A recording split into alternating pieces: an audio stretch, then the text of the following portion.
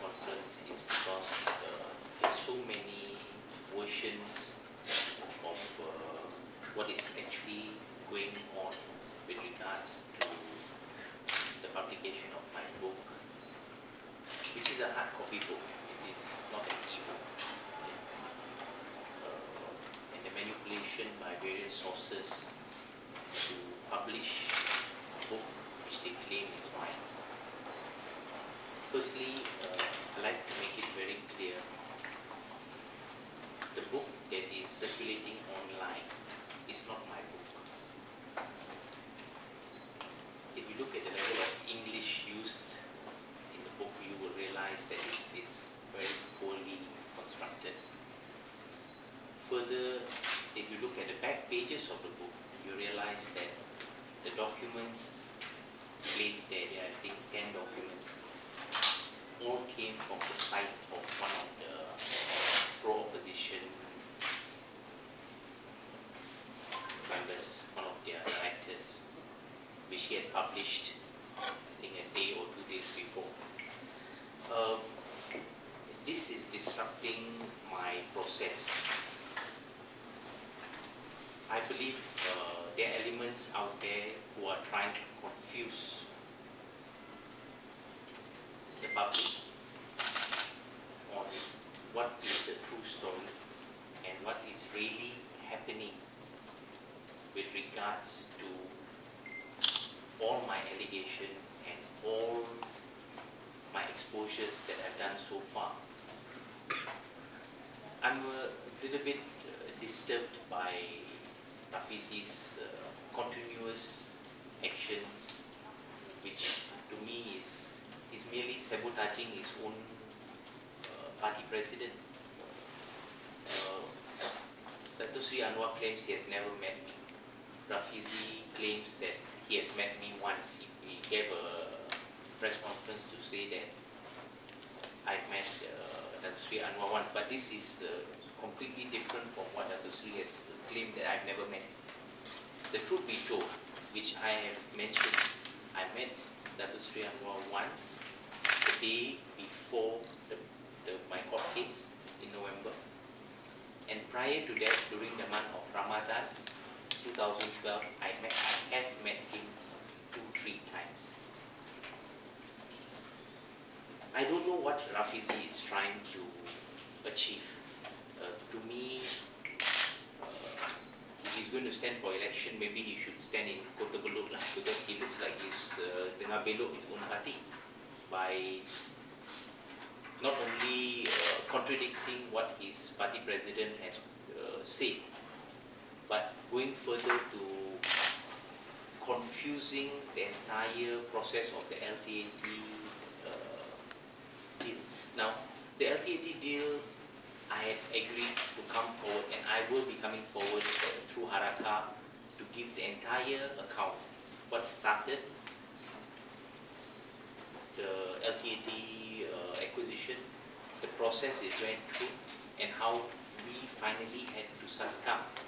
We had to succumb and accept $30 million on a $400 million piece of land. Now, to me, Rafizi has actually in the press made a statement that he doesn't want me to get involved with LTAT because he knows everything that happened.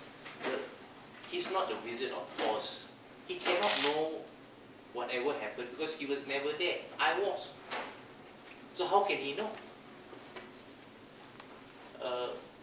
Allow me to give the true picture because I was there. Allow me to explain the details of what happened. And allow me to today make this statement. I'm prepared to buy back the land from LTAT because they have given me a mere 30 million, which is the money I invested. The land is worth $400 million. I'm prepared to take back the land and give them back the 30. Please give me back the land. I just want to make sure the Selangor government can give me the title. That's all I see. I don't want to make this into a political mudslinging match and allow any party, whether it is a pro-government party, pro-opposition party. My intention is to resolve this problem. as far as my exposures are concerned, I will continue to speak the truth. I've said it is not going to be possible to silence me. It is not possible to purchase me. I'm priceless. I think it's high time Dato' Sri Anwar increase the allocation to Rafizi from 5 million to 15 million, because it looks like he's on a kota belut syndrome here. He seems to be contradicting whatever his party president is telling him. Now, that is not going to work with me. Rafizi mentioned in his last press conference that the reason why they have not been in contact with me is they are worried of some form of trickery or some form of manipulation as far as whatever I have exposed. Whatever I have exposed is the truth. There is no denying the truth. Whatever he is exposing is succumbed to manipulation. I mean, where did this book come from? Where did these documents come from? I confirmed in my last press conference, the books were not for me. The documents that he put on the table claiming the 30 million actually has derailed. The whole week has been wasted. Actually, by now, I think we have already reached the climax of my exposure. But I see maybe a word of caution to Dato' Sri Anwar. You should put more senior men together with Rafizi. Maybe a bit of wisdom will help get this thing forward and help the opposition in the process to enable all these exposures to come up fast. Until today, I have not received a call from Rafizi. I've SMS'd him, I've called him, he has not returned my call. And I'm still waiting confirmation on whether he really wants to call me. So, as far as he's concerned, I think I've decided today by calling the press conference, I don't think, Rafizi, we can work together. It's not going to happen because your goal and my goal are completely different. I am here to expose the truth.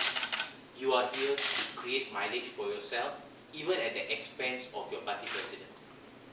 I think we have different goals and we cannot work together.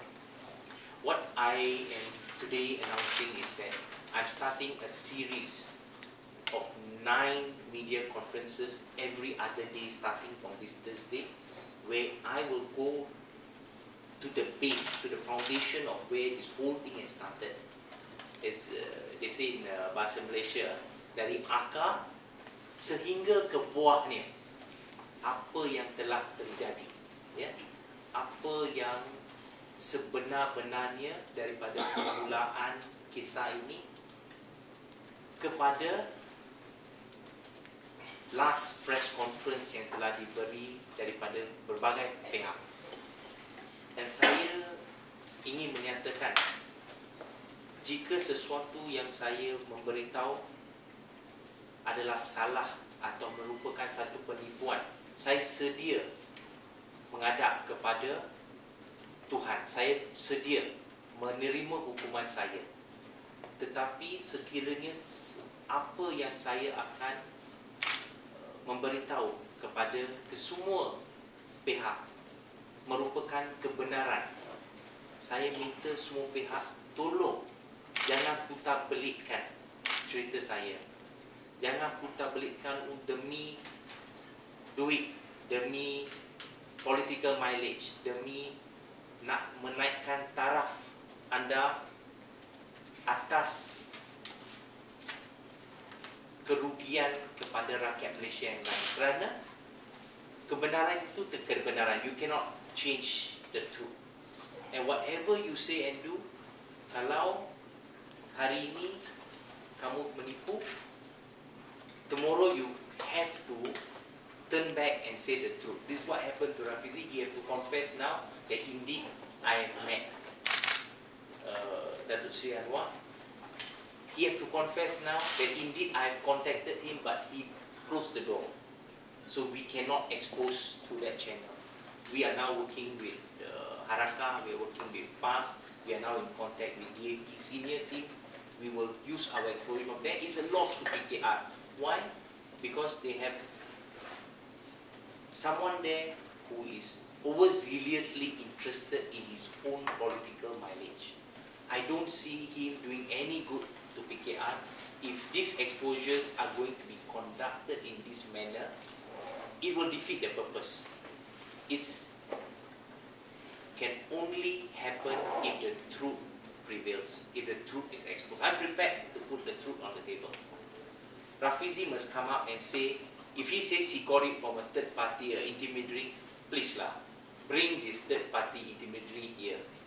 I'm prepared to say face to face, with or without the media. Don't bring phantoms into the play. This is not a phantom play. This is an opportunity for all Malaysians to know the truth. Don't spoil my process. I ask that henceforth PKR can continue to support me, but please, with regards to my matters, my request to our future Prime Minister, Datuk Sri Anwar Ibrahim, please ask Rafizi, don't interfere with my work. I don't trust him. I don't think he's doing any good to the party, to your party. Okay, I will be starting my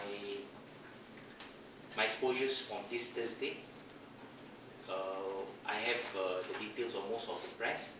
I will start from the base, so please be patient with me. I will open everything from the first day, what started, to the final, what has really been revealed.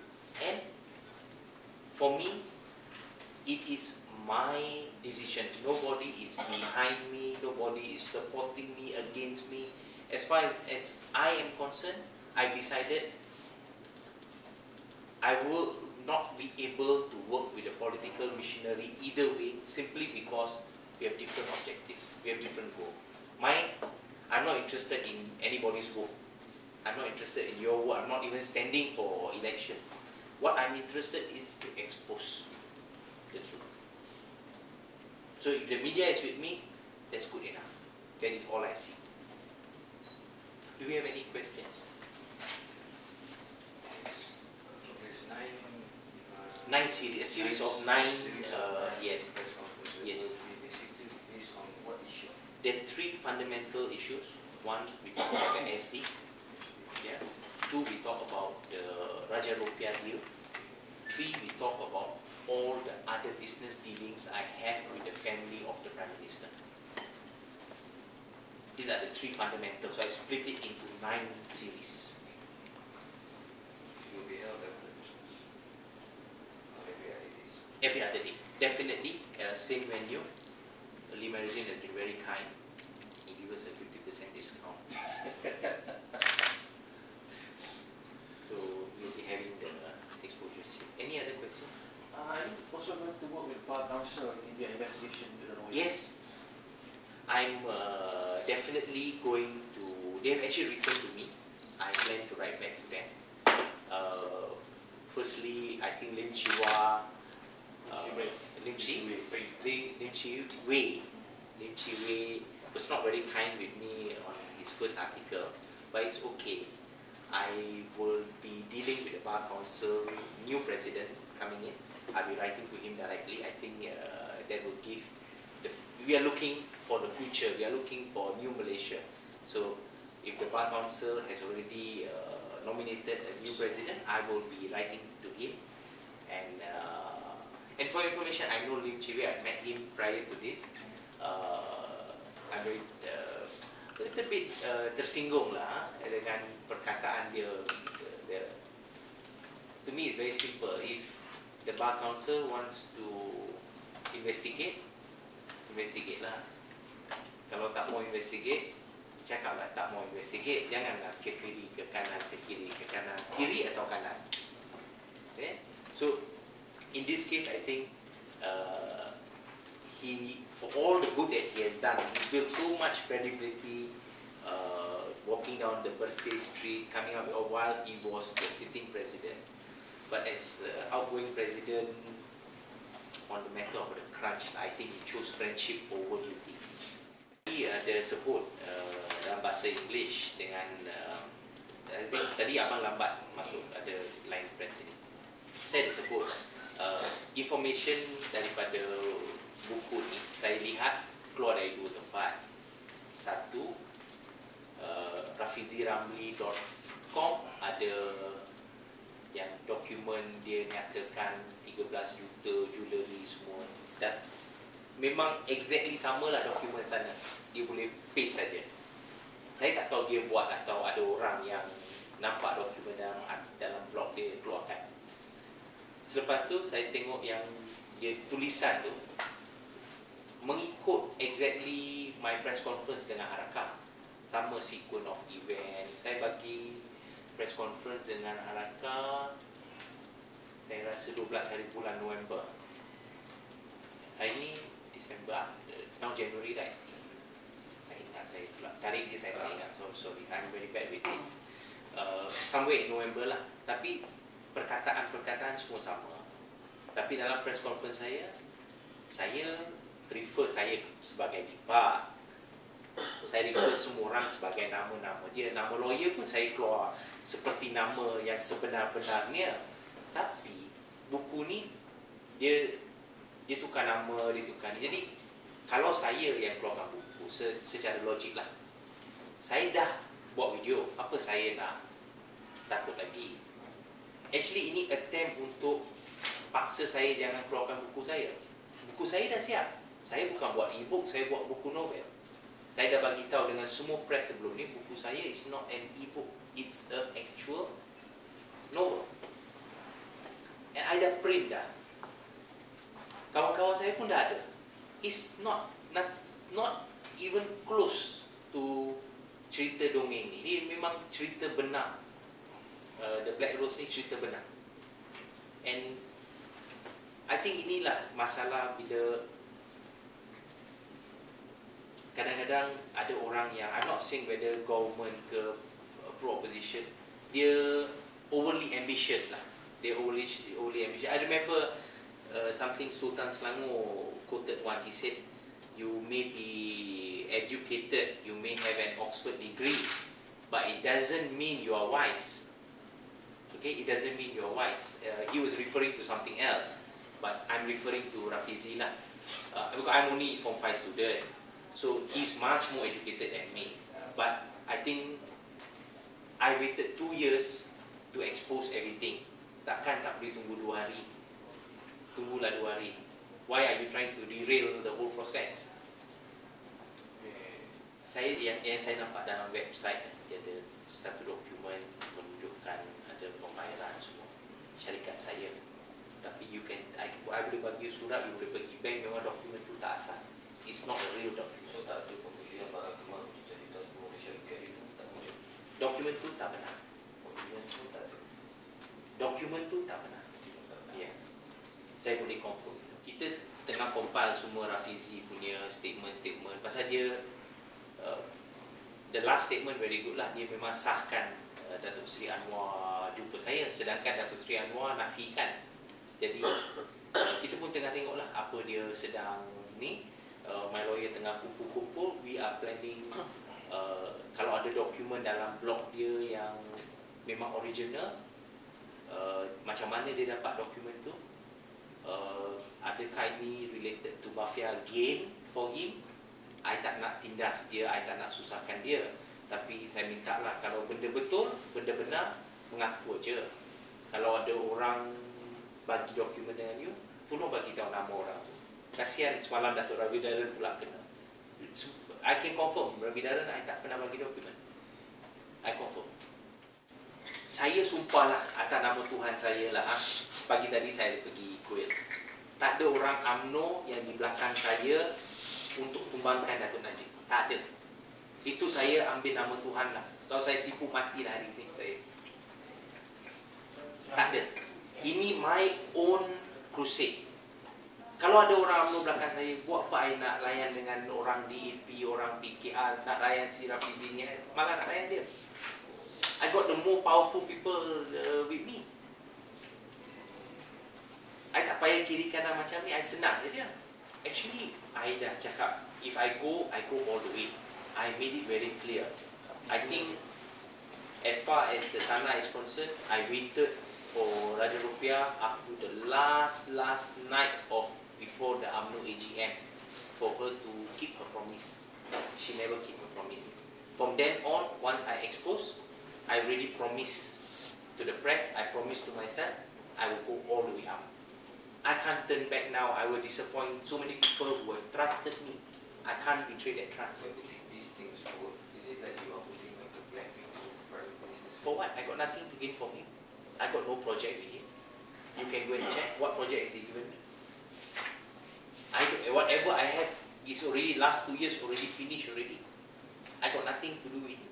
If Raja Rupiah had settled the matter and we have resolved it nicely, I think maybe I most probably would not have taken the first step.